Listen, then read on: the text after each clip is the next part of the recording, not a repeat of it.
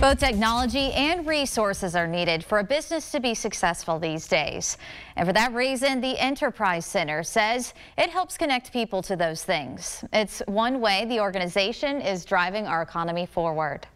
Driving our economy forward, powered by Chattanooga State Community College. Here at the Enterprise Center, we spend a lot of our time figuring out how we can use technology to get better quality outcomes for the people who live in Chattanooga. Our Tech Goes Home program actually provides 15 hours of digital skills training, a laptop computer, and assistance to get low-cost or no-cost home access.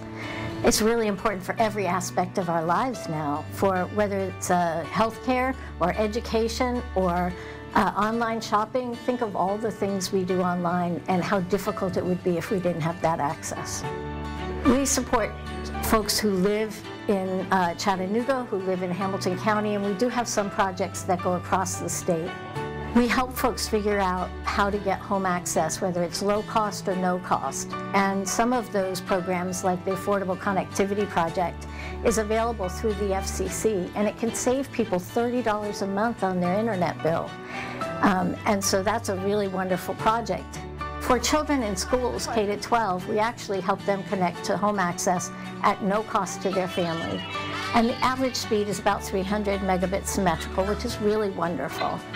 So far, we have supported 16,000 children. We have about 125 Wi-Fi hotspots across the city and some in the county. And this was specifically working with EPB to make sure folks could get access. If they didn't have it at home, they could maybe walk 5 minutes to a spot where there was outside access. What I'm most excited about currently is this idea that we can help older folks age in place and have online assistance with their health, have online ability to order groceries, communicate with their family, call up a ride from Carter, just ways that we can invest into an individual so that we can make their last years more pleasant.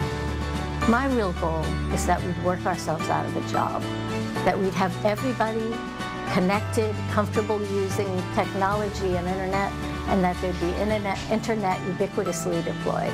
I'd be thrilled if we could do that.